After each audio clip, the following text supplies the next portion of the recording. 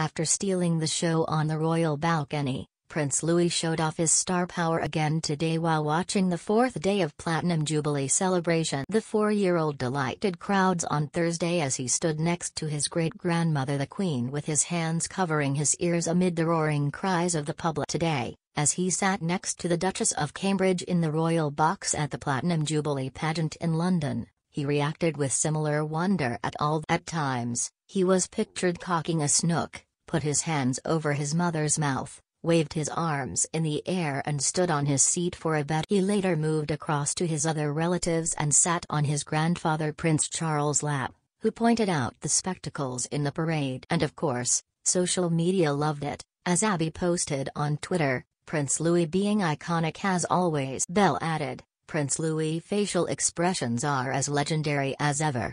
Canal cited Elle tweeted, "Prince Louis deserves his own memes section. I can't with how expressive his face is. Love you little bug."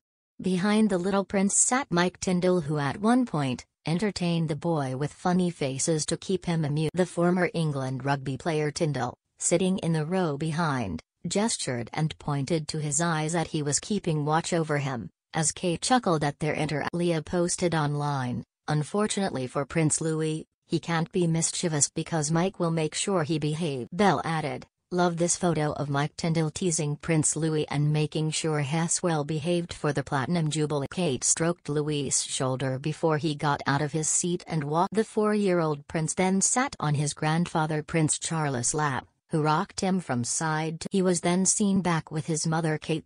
Mia Tindall sat on her father Mike's lap at one point in the concert, while Lena Tindall sat on her cousin Savannah Phillips's. Meanwhile, the Princess Royal sat and clapped along to Cool and the Gang celebrate. The prince had delighted royal fans by stealing the show on the balcony on Thursday after trooping he let out a howl and covered his ears during the flypast, and his Gone. The Queen sweetly interacted with her great-grandson, leaning down to chat to him and point out the planes. Others in the royal box included Princess Eugenie, who bounced her baby son August on her lap. The 1-year-old was wearing a jumper with a Union flag on the front. Immediately to his left, the prince's 2 elder siblings Prince George and Princess Charlotte sat near their father and cut stately figures as they watched. As Prince George stood for part of the parade, he mirrored his father William, both adjusting the front of their jackets at the same time. He was also spotted resting his head on his hand during the 2.5-hour show. The Prince of Wales stood to receive the salute from troops of the house. He nodded in turn to the 42 units marching round the Queen Victoria Memorial.